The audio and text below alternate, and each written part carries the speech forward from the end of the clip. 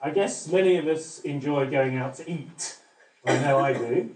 So let me tell you about El Bulli, a restaurant in northern Spain, which was regularly voted the world's finest place to eat. The head chef and proprietor, Ferran Adrià, recently opened a research institute and archive which meticulously documented all of the recipes that they've created. Now, if you wanted to eat there, would you want to eat the recipes that they considered successes, the ones that they put into the restaurant, or the ones that were failures, the ones that never made it out of the kitchen? And if you wanted to open a restaurant of your own or learn how to cook, where would you investigate? Would you look at the success pile or the failure file? Now, if you're one of those people who believes that we learn more from our mistakes than from our successes, you should look at the failure file. But that strikes me as odd, because all the learning that there is about great food is in this success stack. And we're told in any form of information that there's more learning from failure than success. And this seems to me to be odd, because when you've created information about anything from flying an aeroplane to building an office block or having a happy relationship, there's more to be learned from our success than our failure. This is a quote from James Dyson: "We only ever learn from our failures." He's a brilliant engineer and inventor, and the example that he gave was of a Roman bridge that had stood for more than 1,000 years. And he said, to know how strong that bridge is, we would need to stress it to the point where it collapsed. Now that's a very engineering view of failure and success, in which you test something to destruction in order to find out a mathematical figure that's going to be useful for certain circumstances and contexts. But it neglects all the success that that bridge has had as a means of conveying people from one side to the other, its aesthetic beauty, and even in engineering terms, the fact that it has stood for so long.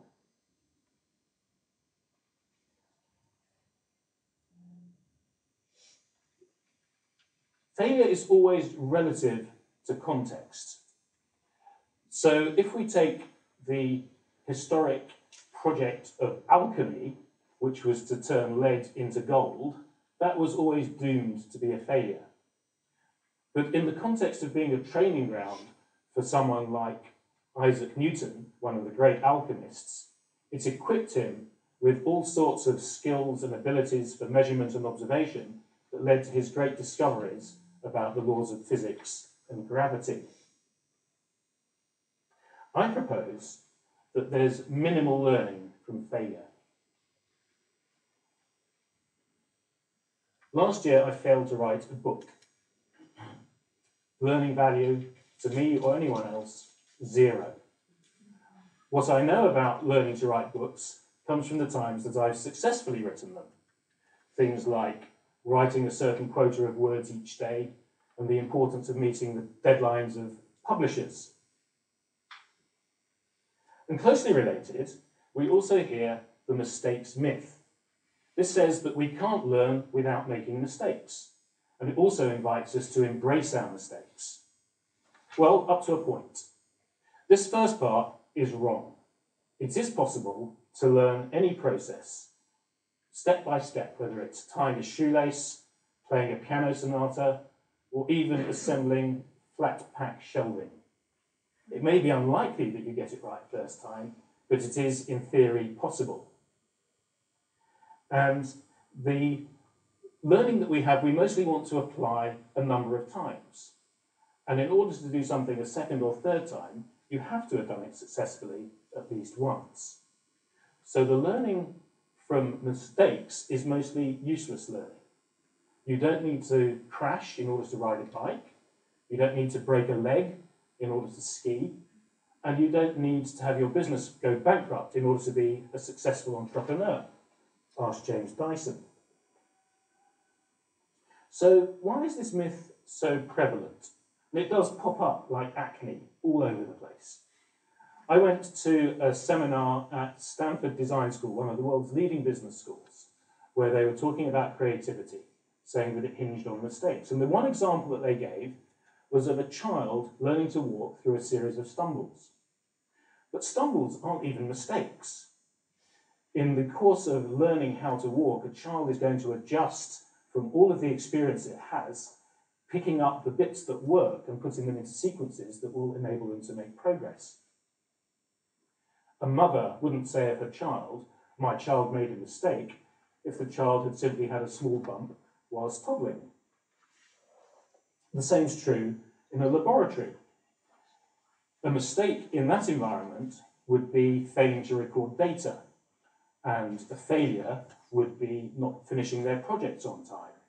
But the distinctive thing that goes on in laboratories is experimenting, and that doesn't produce mistakes, that produces information or data or results. Contrast those with a professional environment. I wonder if the proponents of it being okay to make mistakes would submit themselves to a mistake-prone dentist with a drill to their mouth, or to a surgeon with a scalpel, or to a nurse coming along with the wrong drugs. That might lead to some interesting learning for all of us. We get confused by context. A driver making a mistake reading a map leads to inconvenience and maybe an interesting story. A driver making a mistake as an avoider of pedestrians or cyclists leads to tragedy. These contexts of navigation and safety are completely different. And we get confused by language. The opposite of failure is success. You cannot have one concept without the other. It's like light and dark or profit and loss. But that doesn't tell us anything about how the world works. It tells us about how language works. What's the opposite of mistake? Getting it right? There isn't even really a single word for it, because it seems so unremarkable and unexceptional as the thing that we do most of the time with most things. Even to say, phew, indicates that you've realised that there was some degree of risk in what you were doing, beyond the commonplace.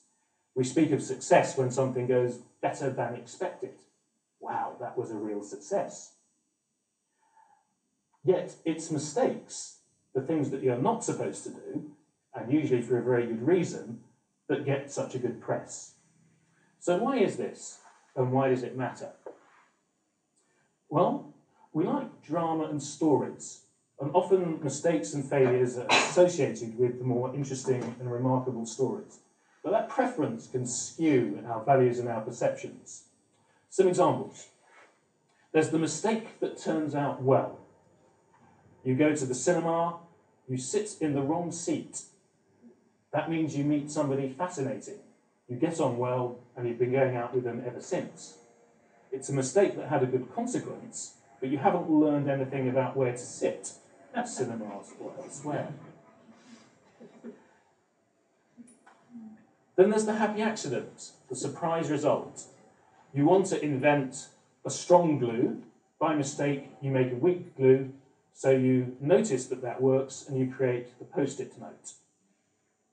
Alexander Fleming notices that penicillin kills bacteria. He's using his existing skill of being alert to possibilities. What they haven't learnt is that it's a good idea to leave the lid off Petri dishes or to have dirty laboratories, which was the original mistake. And then there's the rare occasion when there are only a few possible answers and you can learn something by making the mistakes and arriving at the right answer by the process of elimination. That takes us to the learning level of pigeons in a maze, but most situations in our lives are more complex and more interesting. Another source that feeds this myth is the psychology of mistakes. Let's think about an improvised comedy workshop. In an improvised comedy workshop, you're taught the failure bow with which to greet a mistake. This is my friend Ted Smith demonstrating it beautifully at another TEDx event. And that's fine in an improvisation workshop or similar class where the consequence of an error is absolutely inconsequential or minimal. And it's a good idea to reduce the psychological stress of needless perfectionism. It's also why it's a good idea that we no longer beat children in schools for making errors in their schoolwork. It doesn't help the learning. And yet, it has limited application in other parts of life. The psychologists and others also tell us that we learn from our mistakes in life, that they are somehow character forming. And of course, our experience helps us to form our character.